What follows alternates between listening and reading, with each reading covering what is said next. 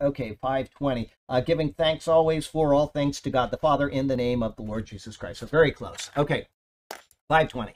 These words are logically tied to the preceding verse, speaking to one another in psalms and hymns and spiritual songs, singing and making melody in your heart to the Lord, giving thanks always for all things to God the Father in the name of the Lord Jesus Christ.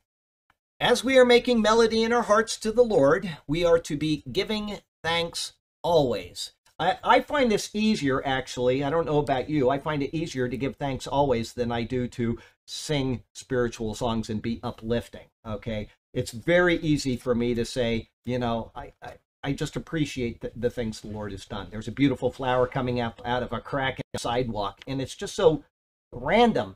What can you do but thank the Lord for that? You know, you see just a raccoon. I feed the birds out back in the mall every day, and once in a while a raccoon will come up and he just stands there and he looks at you, and I'm just like, I'm thankful to the Lord for that, because it's just a blessing to have these creatures around you.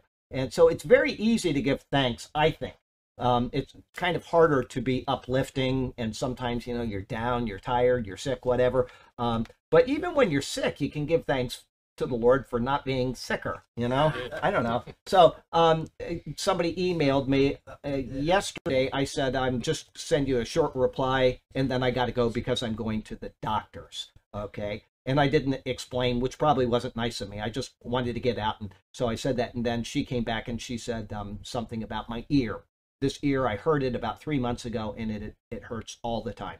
And so I went back to her and I said, no, it wasn't about my ear. I just went in to have an annual skin cancer check, and I don't have skin cancer, which is good, because that last time it was horrifying getting that thing taken care of. But I said the ear will probably never be better. I think it's damaged permanently. And I said, I'm so glad, because when I get to heaven, I'll have something to compare it to. Yeah. This is so much better. So, but you know, the thing about having a bad ear that really hurts is I get irritable all day long. And, you know, I just am. And I have to, what? How'd you hurt it? It doesn't matter. I don't want to say, because it was, I'll tell you in private, okay? But I really hurt this ear, and it hurts all the time.